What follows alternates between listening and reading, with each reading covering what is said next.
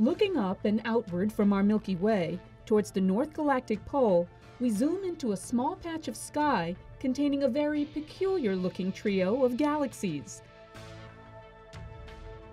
An odd-looking galaxy at the top is actually a pair of spiral galaxies that are colliding. Their gravitational tug-of-war stretches their arms into space.